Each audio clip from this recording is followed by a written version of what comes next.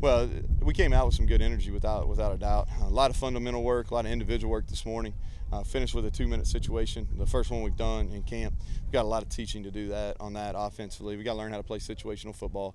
We've basically been installing just our base offense, base defense. Now we're really getting into some situational football, and it takes a while. We're going to come back tonight. We'll go under the lights in the stadium and do a lot of team situations tonight. So I'm looking forward to that. You do a lot of competition during camp, and even when you get into practice in the year, whether it's at night with the basketball or the golf, or in the start of the practice. Talk a little bit about why you do that. Well, we got to learn how to compete. I don't care in what profession you're in, whether you're a student, whether you're an athlete, whether you're in your workforce.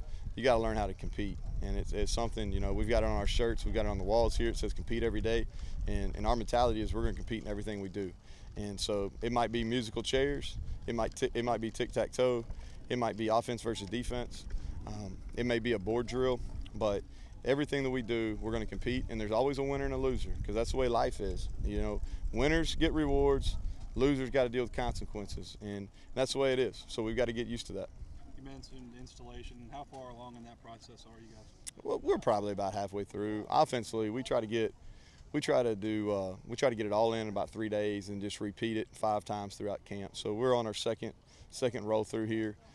We've got a lot of young guys at wideout, so we've slowed things down a little bit. Defensively, they put a lot in. Now they're kind of figuring out what they're good at, and so we're close to getting everything in. But the biggest thing for us now is situational ball. How nice was it to get a little break from practice yesterday? Oh, it was pretty good. We've been running ever since Monday, 4 or 5 days straight. So a little time off the rest of the legs, relax a little, clear your mind. It was pretty good. You're one of the veteran guys in the secondary back there. You brought in some new faces. Just talk about how you guys are, as a unit, are meshing. Well, we're coming along pretty good. I really enjoy this group because we all have fun with it.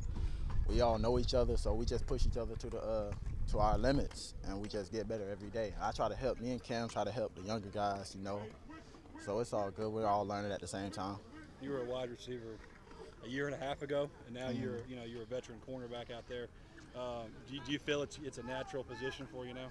Yeah, it took a little minute for me to get used to it, to really get comfortable. But now I'm in the playbook more. I'm working on my craft more, so I'm a lot more comfortable out there now.